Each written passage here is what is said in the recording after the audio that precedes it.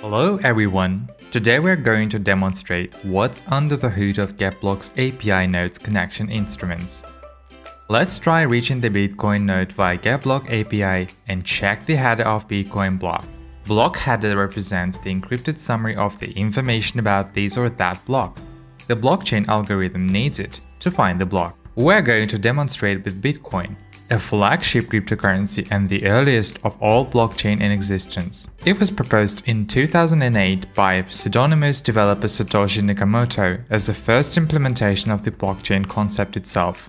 Let's choose Bitcoin endpoint of GetBlock. To achieve this goal, we need to open the Shared Nodes section in the main menu. In this first row, we see Bitcoin, Ethereum and binancesmartchain blockchains. Let's open the first one. In the Bitcoin dashboard, we need to find the URL of its endpoint and copy it. In parallel, let's launch Postman terminal, a user-friendly instrument for experiments with API requests. Then, please paste the address of the endpoint to corresponding field. To continue our experiment, we need to specify the parameters of our API request. To set the value properly, we should copy the number of our API key. GetBlock utilizes this public number to identify the accounts of users and their requests. To do so, we need to open the Your API settings segment and copy the API public address from the black box and paste it into the value field. Once this is done, we should set the parameters of our request in the headers tab. We should set X API key as a type of our key. Once API data is filled, let's set the rest of the parameters in the body tab.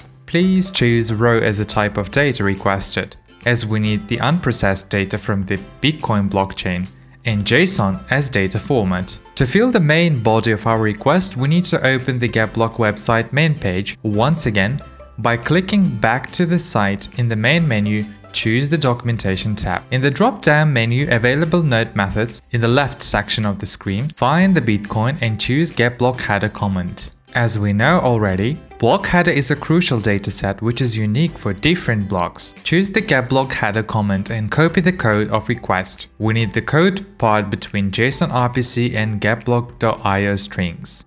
Code the text of request to the Postman body field. To authorize the request, we need to choose Post as type of request. Get type is set by default.